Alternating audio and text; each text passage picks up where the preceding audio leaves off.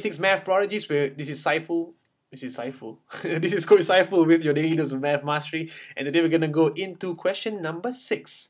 Now, this question is actually pretty simple in my terms. Okay, I think it's pretty simple. I've seen much harder ones, but some of you will find it a little bit challenging, and that's again is your chance to shine.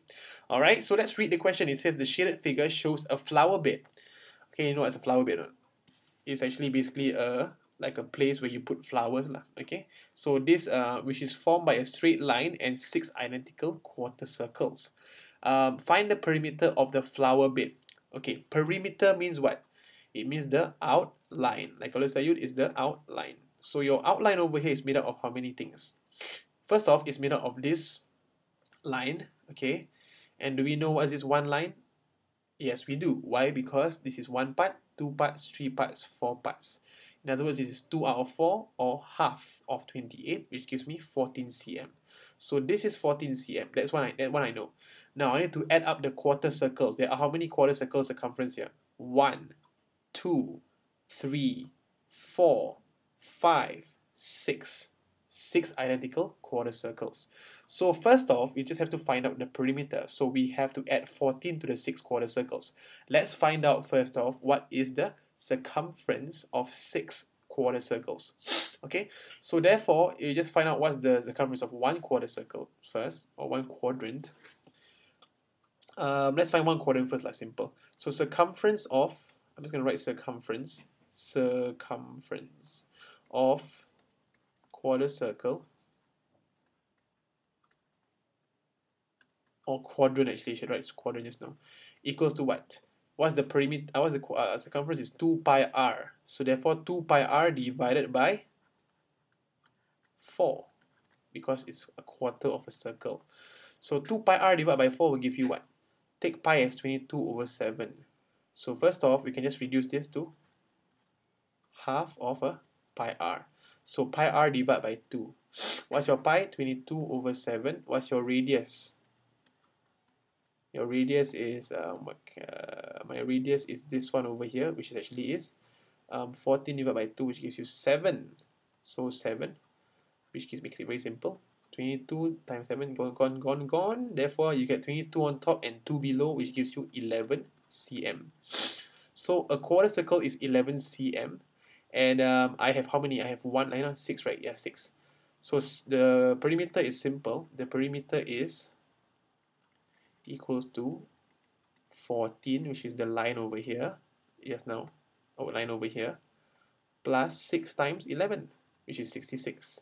And the answer is 80 cm. Very simple. So that is for part A, alright, and let's move on to part B. Now part B is going to get a little bit challenging, but let's just look at this. It says find the area of the flower bed. So how are you going to do this? Tell me how you're going to do this. I would do it differently from I think most people would do it. First off, I would just find out what is the area of a quadrant. Okay, find the area of the quadrant. And then I would actually take out, what do I do? Hold on a second. Okay, I'll divide it into 2. First off is the first half. Means from here all the way to here. So I'll take 28 times 7, which is this rectangle. I will minus off 2 quadrants. That will find me the top half, actually the area. Now for the bottom half, it's going to be a little bit different. I'll actually take only the 28 times, 14 over here, times the 7, and that gives me this rectangle. I will minus off 1 semicircle, and then I will plus back another 2 semicircles, 2 quadrants, which actually becomes 1 rectangle. So that means that it's simply 1 rectangle. Okay, I'm just going to do this myself. Okay, first off, I'm going to draw it. Okay, I hope this is how it looks like. Okay, it's wrong. Slowly, I'm going to draw properly. Okay. And there's a curve over here. Wow, this looks like a house. Okay, but basically, if you take a look at it properly, you will notice that if I were to take this area over here, I can actually make it into here, and this area over here, I can actually put it in here. So it becomes 1 rectangle. over here. So I'm going to do it and see whether I get the answer. I have not tried this way yet, I just noticed it. Should get the same answer lah. Okay, so first off, we're going to take the first half, which is a rectangle. Rectangle is 28 times 7, not 14, because it's half of this. So 28 times 7 will give me the answer of, okay, what did I sound different there? It gives me 196 cm squared. Okay, I want you to find out, I want myself to find out what is the area of a semicircle, which is this. So semicircle is half a circle, therefore area of semicircle, what is really bad, pi r squared over 2, take pi as 22 over 7, my radius is 7 squared, and divided by 2. So divide by 7, I still have another 7. So 22 times 7 will give me 154. Divided by 2, which gives me 77 cm squared. So the first, I'll take the first half, which is 196 minus 77, and I'll find out what's the area of the square, which is 14 times 7, which gives me 98 cm squared. So the total area of the shaded parts is simply 98 plus 196 minus 77. Ooh, I'm very scared to see whether this answer is correct or not. Plus 196 minus 77. Okay, I think I'm right.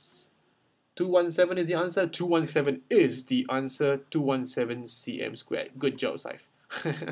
Alright, so that's it. Like I said, I'm going to explain one more time. The first, I divide this into 2. So the first half is basically this big rectangle minus the area of 2 quadrants, or in other words, a semicircle. And for the bottom half, it's simply you have to recognize that this quarter circle is actually the same, can be put into this quarter circle, empty one, and same goes for this one. So it becomes a rectangle. So what I did was, I took the bigger rectangle minus the 2 quadrants and then plus the center rectangle, and that's it. Bam, we get the answer 217 cm squared. If you did it the same way and you got the answer, high five to you, because you are a math prodigy. Good job. Alright, and that leads me to the quote of the week, and the quote of the week is: a challenge is another chance for you to shine. Remember, like I always say, a challenge is another word for chance. So take the challenge, take the chance, and shine. With that, this is Coach Saiful signing off, saying you are a math prodigy.